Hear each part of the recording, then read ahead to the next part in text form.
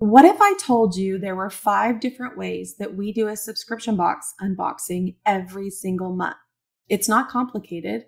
Go through my box opening checklist with me and start implementing these this month.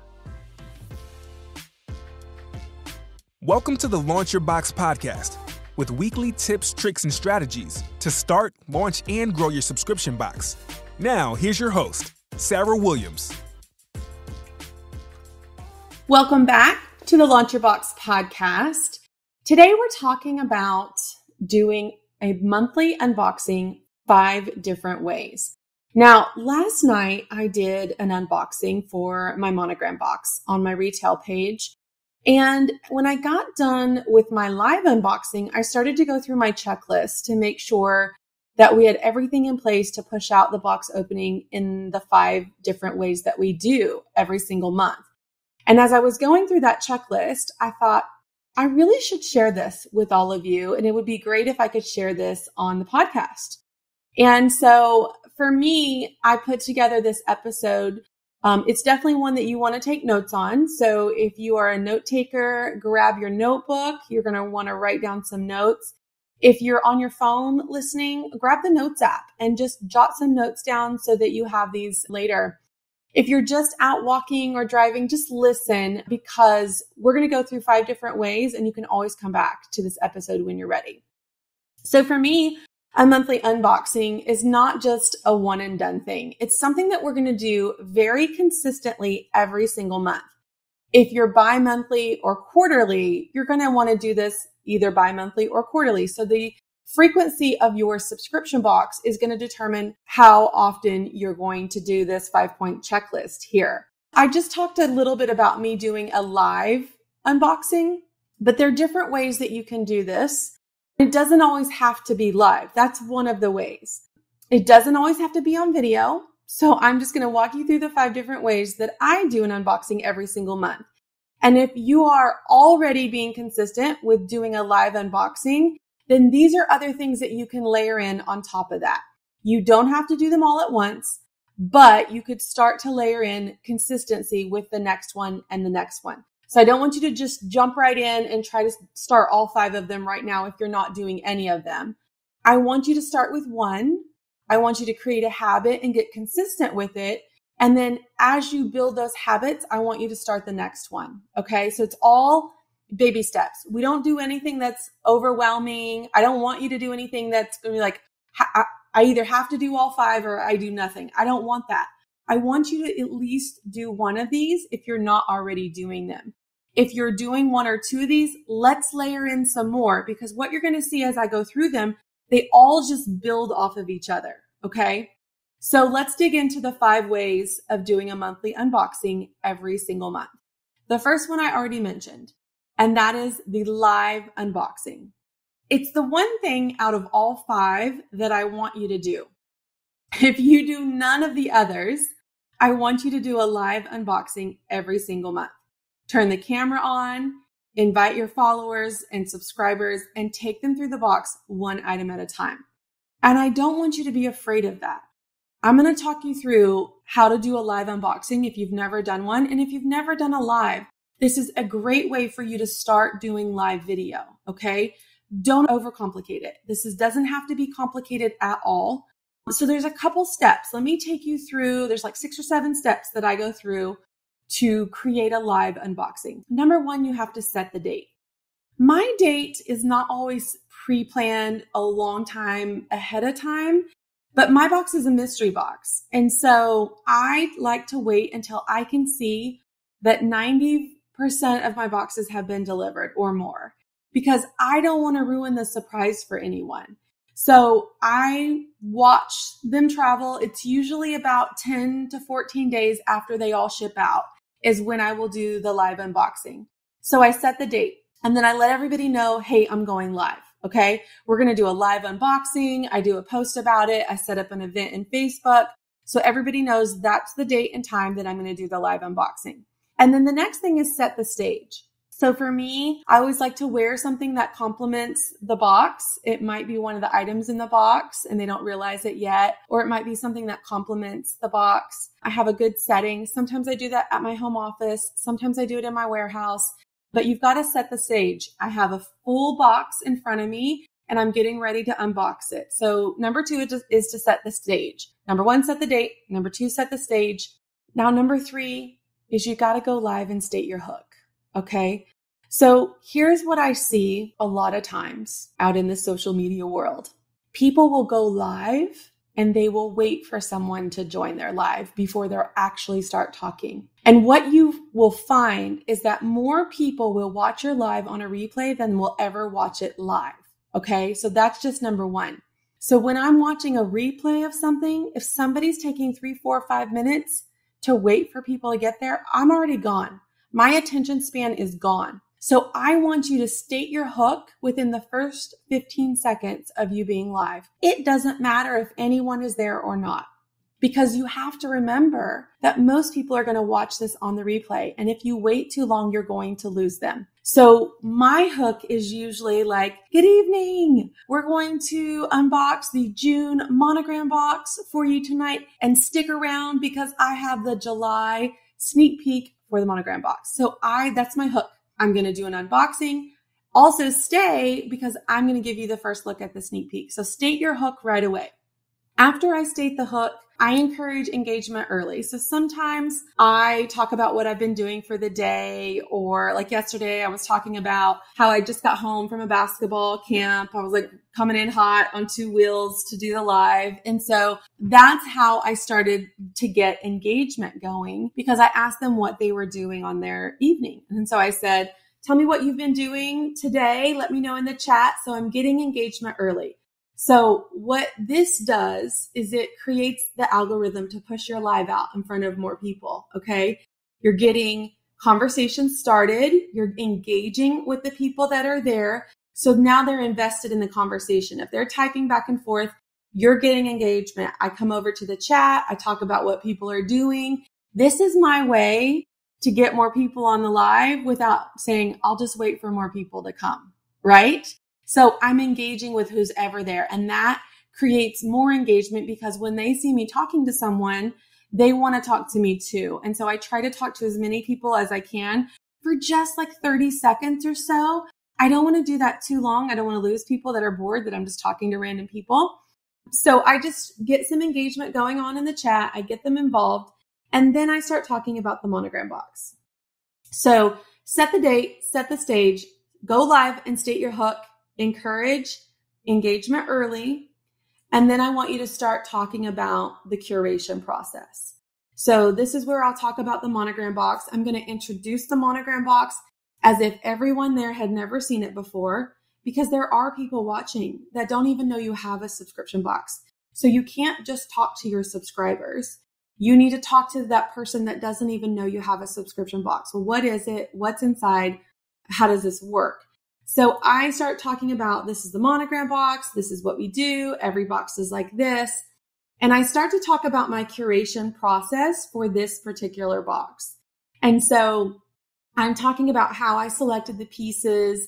A lot of times we have them manufactured. A lot of times they're custom designs of mine. And so I'm talking them through the curation process of this particular box.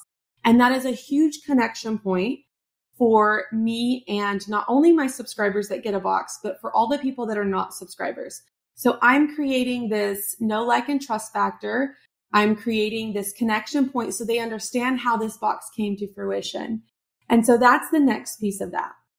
After I get through the curation process, I'm going to show each piece. I'm literally going to unbox each piece. I'm going to start with one.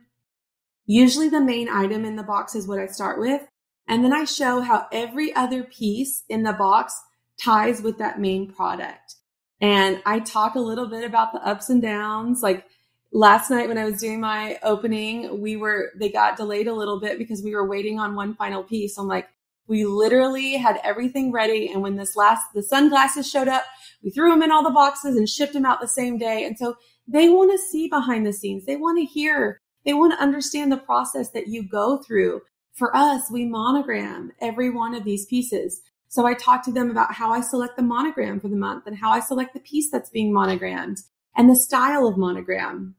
And so I'm just really carefully walking them through every piece of the box.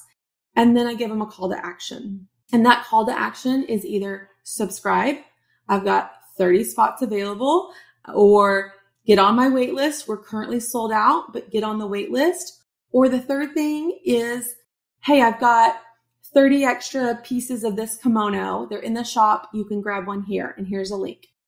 So those are my 3 call to actions that I have whenever I am doing a box opening. And that's subscribe, join the wait list, or purchase something now. Let me go through those with you again, just so if you're writing them down, you have clear notes. Set the date, set the stage, state your hook, encourage engagement early, talk about the curation process, tell the story. Oh, I skipped one. The next one was continue to engage with your subscribers. So as I'm talking about the box, I'll say, hey, if you're a subscriber, let me know in the chat. Let me know which subscription you have. I want other people to see on this live how many subscribers I have and their comments. I want to see that. So I'm engaging with the subscribers on the live too. Then I'm showing each piece and how it ties to the next. And then I'm giving them a call to action. So just flip the camera on, talk about your subscription, because I guarantee there's a whole bunch of people watching that didn't even know you had a subscription box. You think everyone knows, but they don't.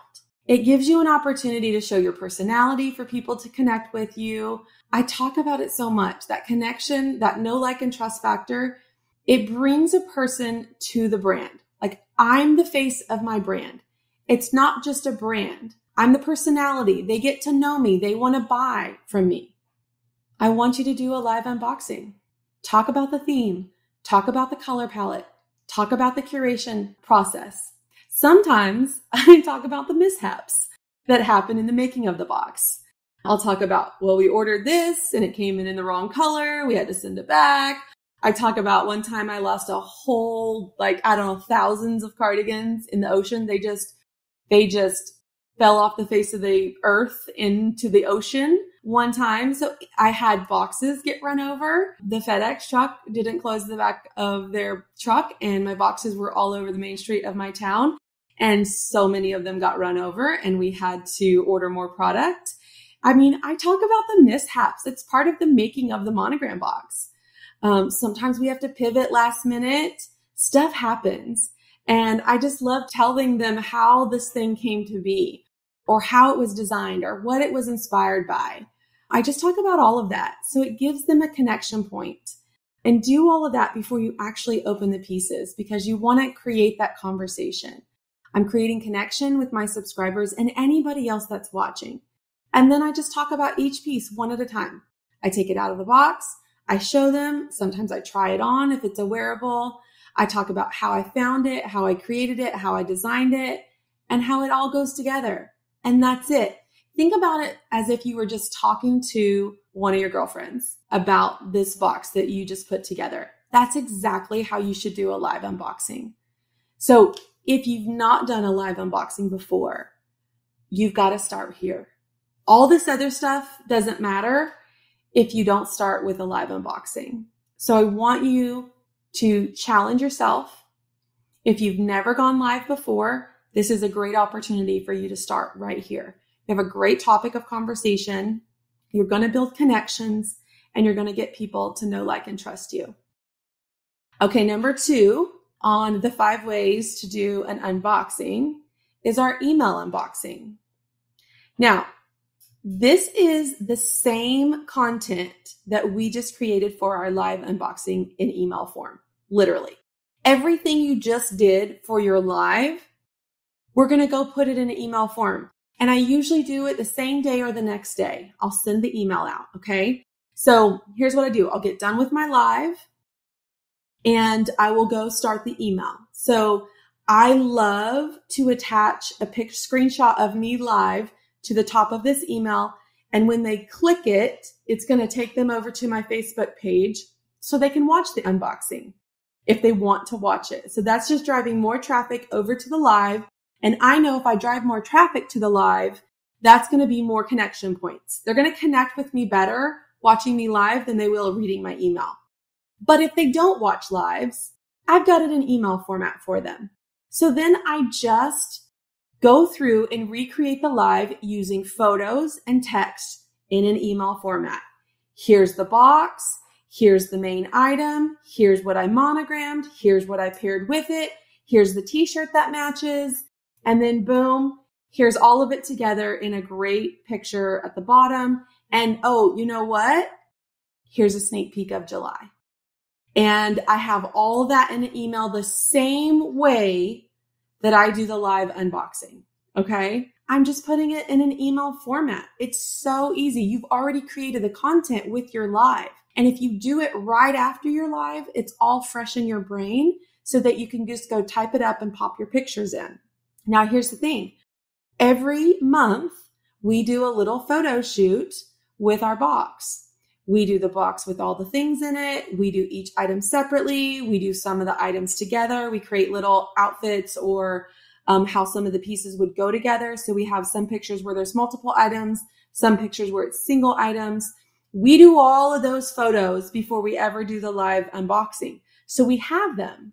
We have them for social media, we have them for email, and we have them for number 3, which is a blog unboxing, okay? And if you do them up front, when you get done with your live, it's not like you have to stop and then go take a bunch of pictures to write an email. You're already going to have them. It's like when our boxes get out the door, that's when we stop and we do the photo shoot because we know that's coming. That's the next part of our monthly box process. We get everything packed and out the door, and then we catch our breath, and then we do the photo shoot and the video shoot. And I'm going to talk about that here in a minute. It's a process. If you just put everything into a process each month, you're just going to knock it out and you won't get tripped up with these things because you'll already have the assets that you need to create them. So number 2 was email unboxing. And I just spilled the beans on number 3. That was a blog unboxing. So that email that you just wrote, we're going to turn that into a blog. We've talked a lot about SEO and searchable keywords on our sites inside LauncherBox. But do you know how many keywords you can add in a blog unboxing your own subscription box? Even if you don't have a blog, you could start a blog and just do one post a month, one blog post a month, and it would be the unboxing. Not everybody out there is searching the word subscription box and finding you. But they might be searching the word, and this is for my own box, monogram, sweatshirt, graphic tees, bracelet, earrings, tumblers, crossbody bags, backpacks, you just name it. They could be searching for these products that I'm talking about in my blog because my blog is talking about each piece of the box. Each product somebody is probably searching for from your own subscription box. Then they will find the fact that you have a subscription box when they weren't necessarily searching for a subscription box. Do you see where I'm going with this? The search terms are not about the word subscription box. It's about the different products in your box. Somebody could be looking for them, and when they find that you have a subscription box full of these things, it's a no-brainer for them to subscribe if that's what they're looking for. If you can get consistent with one blog a month, an unboxing, you will have 12 very robust pieces of SEO content added to your site, making you more searchable and more visible. And you already wrote the blog in your email. So it's not more work that you have to do. You're just putting it in blog format. Do you see how each one of these builds off the next? So it's very easy to do all 5 of these pieces because we're creating the content with the live unboxing. Very easy. Okay? Are you with me? All right. Number 4 is a short video unboxing. Remember I told you we do that photo shoot right after our boxes go out? We're also doing a short video shoot. So we're setting up the camera, which is literally just our iPhones on a camera stand, and we're recording either boxing or unboxing that box. And we're doing it vertically so that we can use it on Reels, TikToks, YouTube Shorts, Pinterest idea pins, all of those things. So we're doing our photo shoot and we're also doing a mini short video boxing or unboxing. And now you have the same unboxing and you could record a voiceover on top of that video talking about the products. You can put it to music and do some text overlays showing what the pieces are. But this is a way that you can do a short video unboxing along with all the other pieces of content that you just created. Seems pretty easy, huh? We're repurposing everything. And now you've got content for Instagram, Facebook, TikTok, YouTube, Pinterest, all the platforms that we want to be on. We're making one unboxing video a month, and now we can use it on 5 different platforms. All right, number 5. This is the last one in my 5-point checklist, and we make sure we do these 5 every month. But number 5 is that we do picture stories. So we'll usually just do like 3 or 4 slides. So we have, and this is a story slide. So it's a tall vertical story slide, and we do an unboxing with it. Maybe 3, 4, maybe 5, depending on how many items we have in the box. But we do a long story layout. You can go into Canva, you can find a story layout, and we put the pictures in there and describe what that product is, and then the next picture and the next picture. And so each picture builds off of each other. And then the last slide, we put the full box open so they can see all the stuff together, and we tag our monogram box on there so they can click on it and join. So sometimes we put 2 products on one slide. Sometimes we put 1 product on a slide, just however it looks good. You can find this if you want to take a look up one of these examples of mine. They're in my highlights on my Instagram for my monogram box subscription. And that's framed monogram gifts and more. That's my Instagram is framed, but you can go look at those is what I'm talking about. But the last slide in that story slide is don't miss out on another monogram box. Join today. And then I'm able to put a link in there that takes them directly to the monogram box sales page. What I love about these picture stories is that then I can save them to my highlights in Instagram. Now I have a full sales funnel to my monogram box inside my Instagram highlights section. Anyone that checks that out can see several of my past boxes, and there are links to join right there. We also love to use these story slides on Pinterest too. There's so much repurposing going on within the 5 of these ways to do an unboxing. It's like, let's work smarter, not harder. We can do this. We're repurposing everything. And it starts with number 1. It starts with that live unboxing. And everything just builds off of that. Live unboxing, then we put it in email format. Now we have it all in text format. Let's go ahead and put that into a blog with SEO keywords.